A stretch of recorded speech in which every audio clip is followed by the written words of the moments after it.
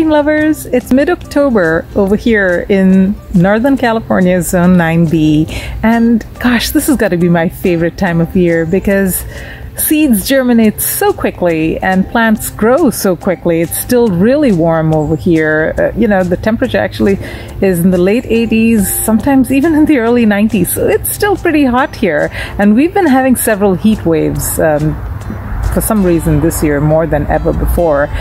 So I am taking advantage of the beautiful warm weather to start a lot of new seeds for my fall and winter garden. And I'm also taking advantage of this opportunity to get some transplants in the ground. Now, as I said, I live in California, Zone 9B, and I am actually going to be planting along with Scott Head from Black Gumbo. I'll put a link to his YouTube channel. He lives in Texas, and the weather there, you know, even though it's Zone 9, it's very different. It's hot and humid, and over here it is hot and not humid at all. It's very, very dry.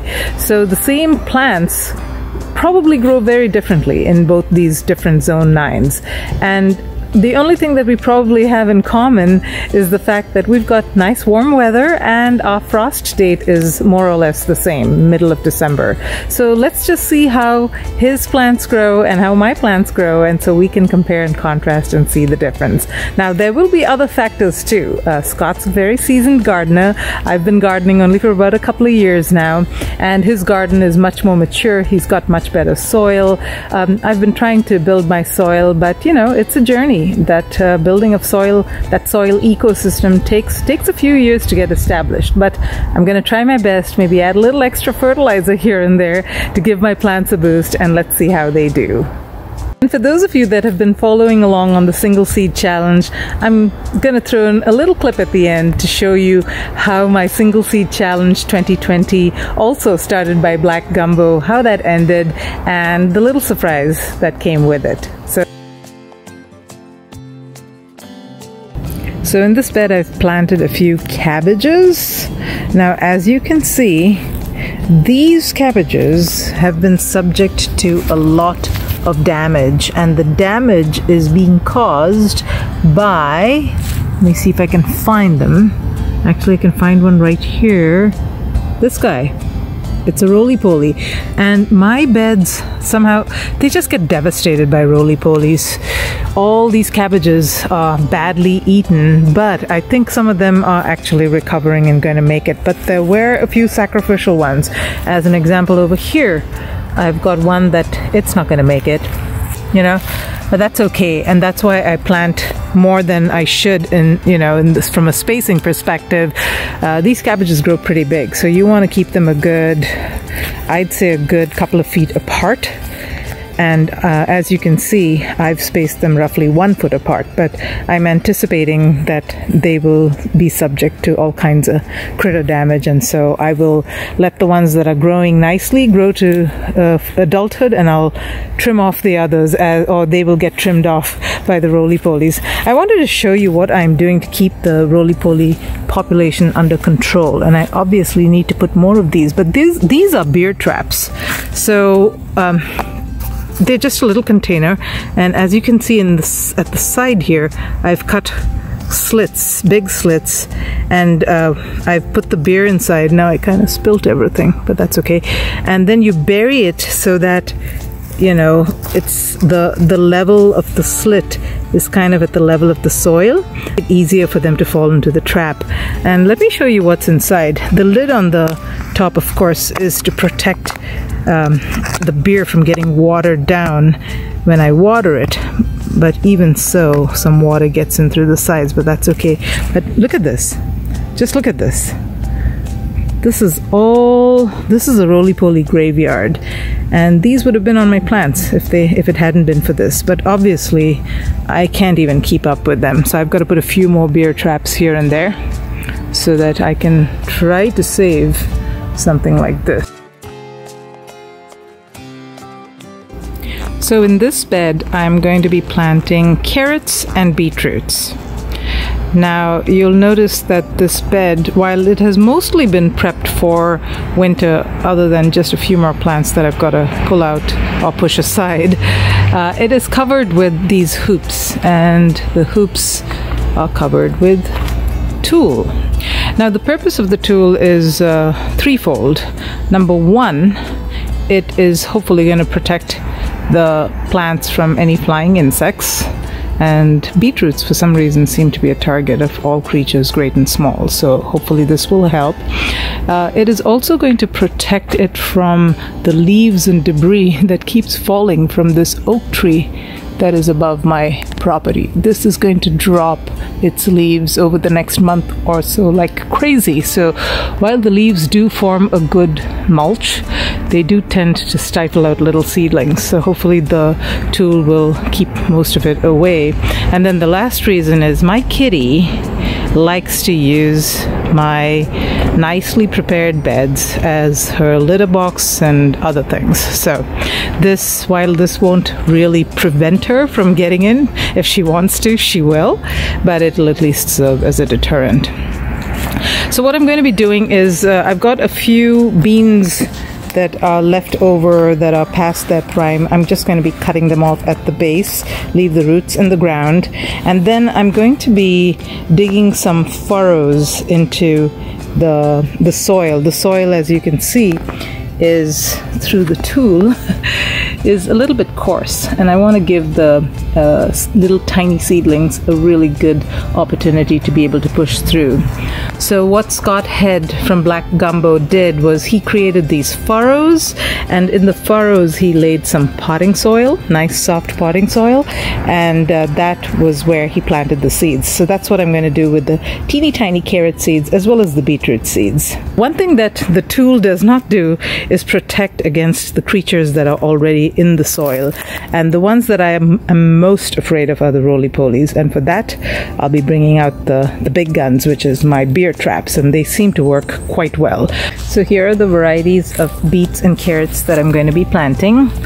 This over here is a cylindra beet, this is a ruby queen, this is a bull's blood beet. Say that 3 times, 5 times fast. Over here I've got an oxheart carrot, I've got royal chantenay, I've got some kind of a rainbow mix, and then I've got yellow carrots, and I've got the Danvers 126. So looks like I've got more carrots than beets, but I'm gonna plant them all up now. It's getting a little dark, so I've got to work quickly. So as you can see here, I have laid out my lines with some compost, and it is fine compost, so the seeds should be able to push through quite easily. You can see these carrot seeds are really tiny, so I'm gonna have to be as careful as I can not to pour them all into one spot. So just very gently sort of sprinkle them. Whoa. And I'm going to go ahead and do that. It's difficult for me to do left-handed. Then I'm going to kind of scrape it into the soil, so kind of like this. So I've got this here. I'll just kind of move the soil around a little bit, and then I'm going to water it in with a watering can. So I wanted to show you what the beet seeds look like. So these seeds are, I understand they're actually fruit, and so each one of them contains multiple plants. And so you will have multiple beets come up from each seed, anywhere from maybe 2 to even 5. You'll have multiple seedlings, and so you're going to have to thin them. Now, I usually leave them alone up to 3 seedlings because I notice that they tend to push each other apart. But if it's any more than that, I will thin them. So space them about maybe about 3 inches or so apart. You have to think about the full size of the beet, what it's going to be, and then accordingly give it enough space. And know that the more space you give them, within reasonable limits of course, the bigger the beets will be. So and you just want to kind of push it down into the soil and cover them up. So folks, it got pretty late last night and I couldn't film the last part of sowing my carrots and beets. So I wanted to show you what I did finally. So I sowed only half the bed because on second thoughts I figured that I would use the back part of the bed for some of my brassicas. The front part is where my carrots and beets are. I found an old piece of tulle that I've used to cover it. Now, carrots especially need to be constantly moist if you want them to germinate. You cannot let the soil dry out. In fact, many people put pieces of wood on top of the carrot seeds when they plant them. I don't do that because when I've done that in the past, guess what? My rolie-polies love to come and hide under the wood, and that serves as a magnet for them. So I just have this piece of tulle that I've put over it. It's got a bunch of holes in it. That's fine, but it will keep some of the moisture in the soil. So that's what I plan to do, and we will see how long these take to germinate. Now I will come out here and I will water twice a day, morning and evening, in order to keep that soil moist for the carrots to germinate. I wanted to show you the peas that I planted. So I'm succession planting peas. These peas that you see on the left and on the right were actually planted on the same day in the first week of September. It's October 13th today. And as you can see, these peas, which are sugar snap peas, they've already started flowering. So it's been about 5 weeks, so almost 6 weeks, and I'm already getting flowers on the sugar snap peas. The shelling peas are a little bit slower. These are English peas, but they are definitely growing and growing nicely, and they're starting to cling to the trellis. So I've got a bit of blank space here. I haven't figured out what I'm going to plant here. Mostly arugula, I'm thinking. I've got some late season peas that are growing very, very slowly, but you can see them flowering as well. So maybe I will get one last harvest from my beans. These are, I believe these are provider beans. I've also got some kohlrabis. These were from transplants that I grew from seed, but I also threw in some seeds, and I can see a lot of them germinating. I threw these in about maybe about a week ago or so. So lots of kohlrabi that I'm going to have to thin out in a little bit. This is my second succession of sweet peas. So I planted these about 2 weeks after I planted the previous. And then these on the right here are shelling peas that I planted about a week after I planted these. So as you can see, I've got a good succession going of peas as well as of snap peas as well as shelling peas. And in the far end there, I've got some fava beans or broad beans growing. So they're growing very rapidly and very nicely. So let's see how they do. Lastly, I wanted to show you my fall nursery. So I've got this hoop tunnel here. I've opened it up in the front because I'm going to climb into it now. But I've got the hoop tunnel with the row cover on it for a couple of reasons. Number one, I've got a lot of brassicas in here and I want to protect them from the flying bugs.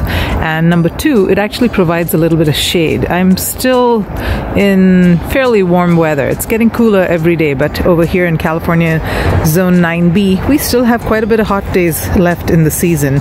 Our first frost date is December 15th or so, so I've got a ways to go. But look what I've got going on here.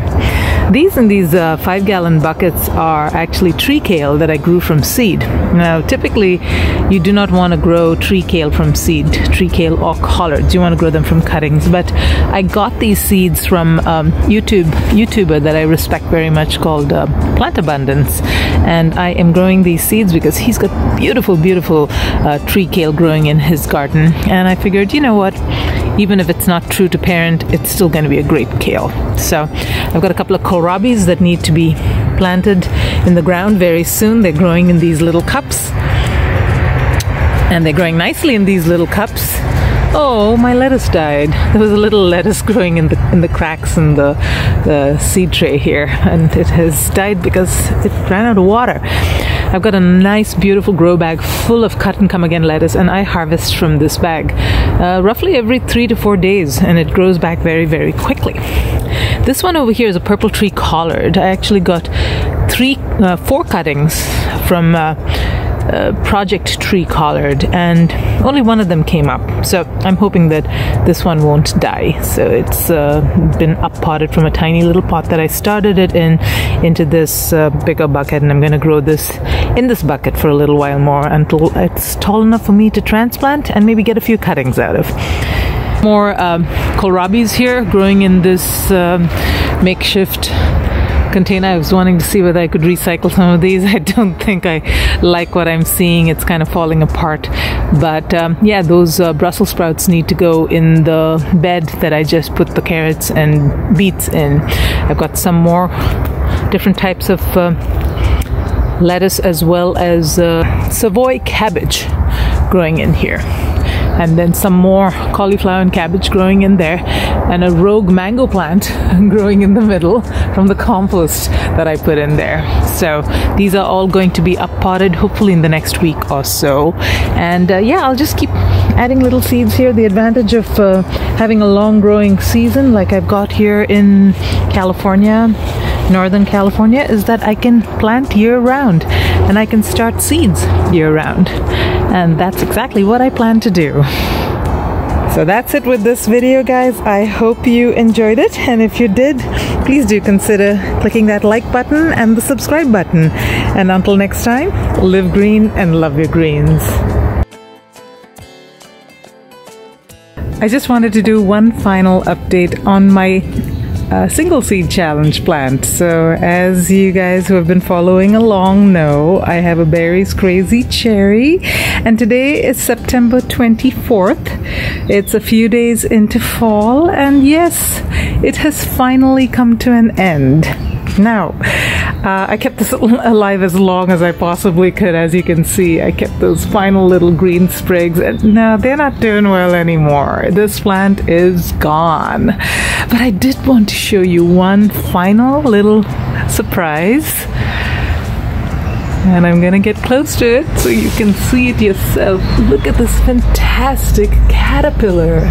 I don't even know what it is. I'm gonna have to do some Googling with Google Lens to try and figure out what it is, but it's huge.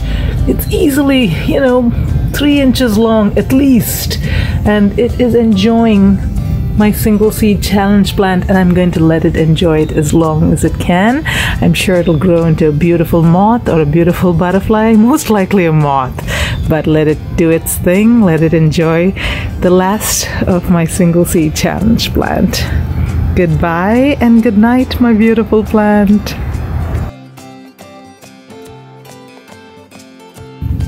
Okay, so I did a little bit of research, and this is actually Goliath hornworm, which grows into a beautiful moth called the Carolina Sphinx moth, or tobacco hawk moth, I think is what they said the other name for it is. So one little tip, guys, if you want to figure out what either caterpillar or some critter that you find in your garden, or anything really, a plant, you want to try to identify it, Google Lens is a wonderful free app that you can use. So look it up, Google Lens. You can get it on the iPhone or Android device, and it is a wonderful app that you can use, free app that you can use to identify all kinds of things. Alright, green lovers, until next time, live green and love your greens, even if it's a green little critter.